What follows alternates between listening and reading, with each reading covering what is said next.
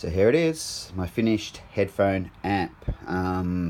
So yeah, I'll take you through some of its features. There's a input there for your phone or for your MP3 player, an output for your headphones, on-off switch, volume knob. The case is probably a little bit bigger than I'd hoped it to be. Probably could have gone around that size, but I found this case at my local electronics store, and it's great because it's got an easy access battery compartment in the back.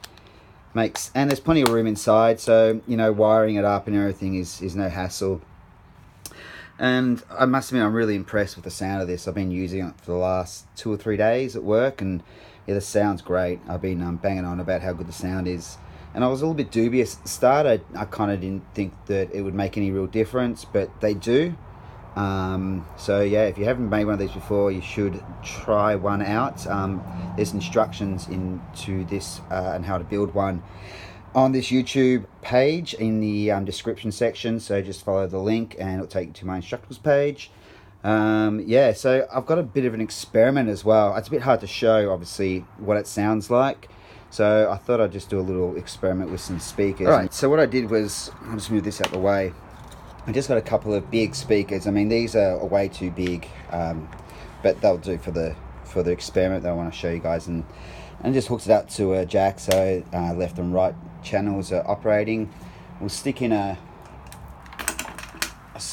jack, sorry, a 3.5mm cord, and I'll put that into my phone, and then you'll hear how the phone drives the speakers. We'll just play a song.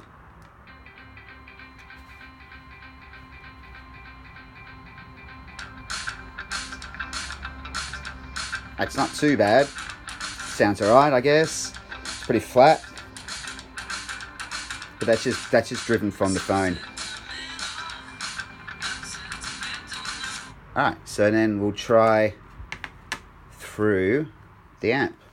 I've got another cord somewhere. Let me go and find it. Hang on one sec. Here we go. Alright, so we'll plug this in to the input. To the output. And we'll plug this one in to the input. And I'll plug it into let's move some of this out of the way. Plug that into my phone. And then turn it on.